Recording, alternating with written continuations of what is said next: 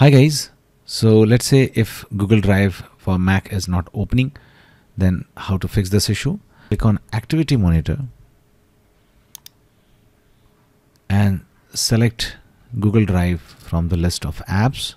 Just select Google Drive, click on this and click on Quit. Okay, and once it is closed, now click on Finder, click on Applications from the left, and now just select the drive and move to bin.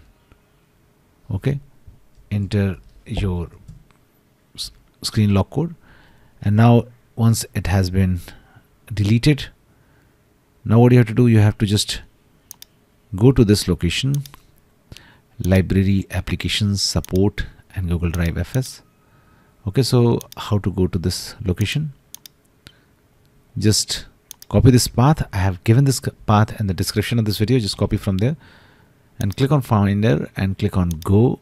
Just hover your mouse on Go and click on Go to Folder and just paste this thing.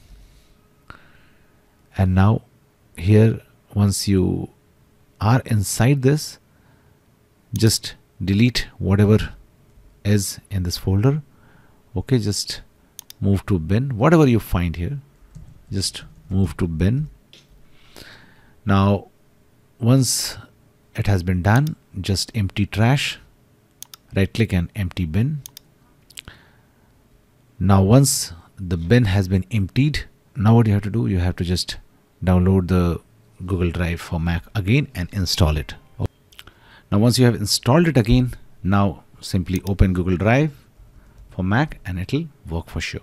Now if still not working, then here is the second fix. So what you have to do, you have to just run this in terminal of your Mac. So open Terminal app and click on Terminal to open it. Now copy and paste this command. I have given this command also in the description of this video.